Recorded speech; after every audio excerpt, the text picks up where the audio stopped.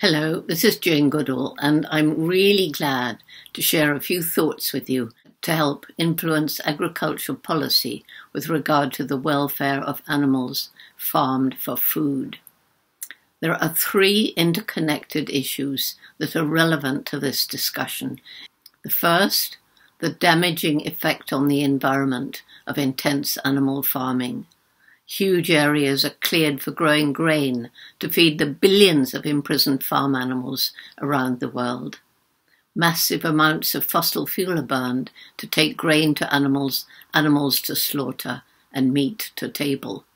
And this, of course, releases huge amounts of the main greenhouse gas, CO2, into the atmosphere.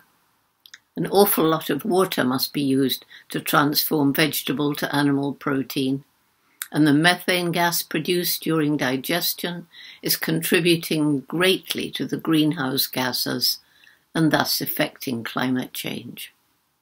The second issue is the harm to human health.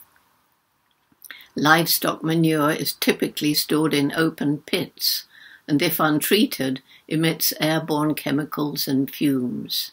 And when runoff occurs, as during the rainy season, dangerous pollutants enter our waterways.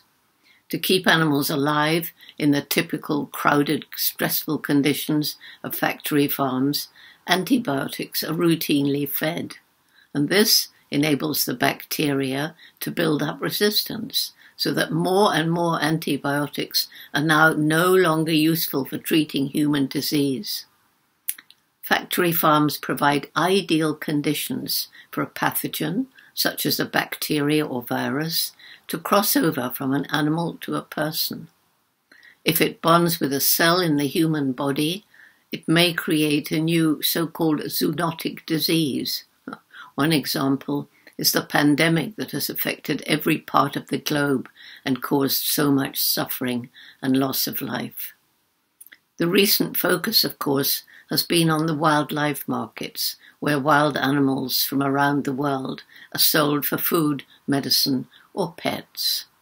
COVID-19 was almost certainly caused by a virus spilling over from an animal in a Chinese wildlife market.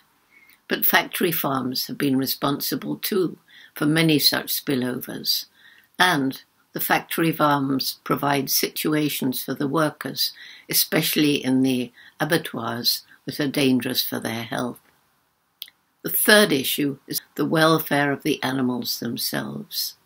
Selective breeding and genetic engineering have produced animals such as chickens and pigs that can hardly walk in order that they might produce more meat.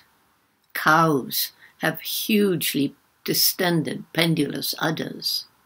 It's now been scientifically proved that many animals, including birds, are sentient, capable of feeling emotions like contentment, fear, and of course pain. Cows, when allowed to, form close bonds with their offspring, and both mother and calf exhibit signs of emotional stress when they're separated. Pigs are as intelligent as dogs, sometimes more so.